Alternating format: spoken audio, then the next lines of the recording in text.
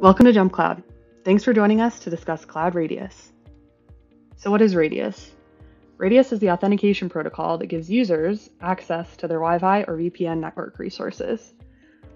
Cloud Radius enables IT administrators to facilitate those authentication handshakes without procuring or maintaining additional hardware. JumpCloud recommends individual Radius authentication over shared Wi-Fi passwords for security and compliance reasons. Using one shared password leaves a network extremely vulnerable.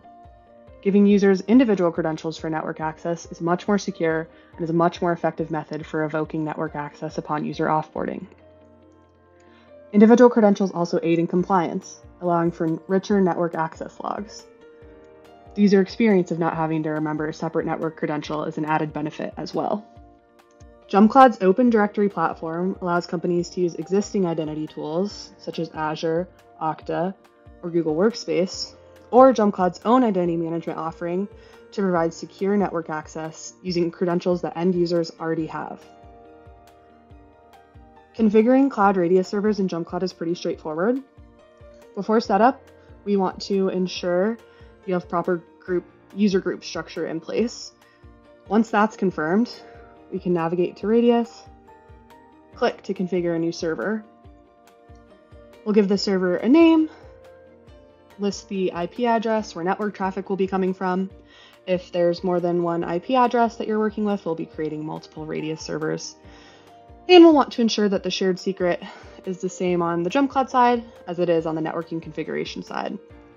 On the network side as well, we'll want to ensure that port 1812 is open, and we'll want to input the appropriate JumpCloud Radius IP address, depending on geography. Back in the Radius server in JumpCloud on the Authentication tab, we can choose our identity provider. We can choose JumpCloud or Azure Active Directory credentials. Okta and Google credentials integrate into JumpCloud Radius through a different mechanism, so they don't appear in this dropdown. But again, those credentials can be used for JumpCloud Radius authentication as well. Once authentication has been chosen, we'll grant users access to the server via group association. So we'll want to make sure any users that need access to this server are in one of these three groups. Once I'm ready to offboard a user, I can simply come and suspend them. Confirm suspension. I can go down into Directory Insights. If I refresh,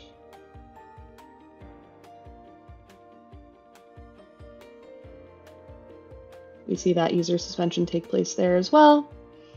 And then this is additionally where we come for our network access logs that are being driven by JumpCloud. We see that we have attempts, successful and failed logins. These logs come with rich JSON detail and summary. Again, these are going to aid you guys in compliance.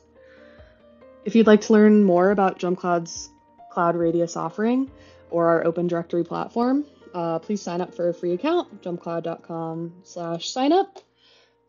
Otherwise, come find us on our website, jumpcloud.com. Thanks for joining.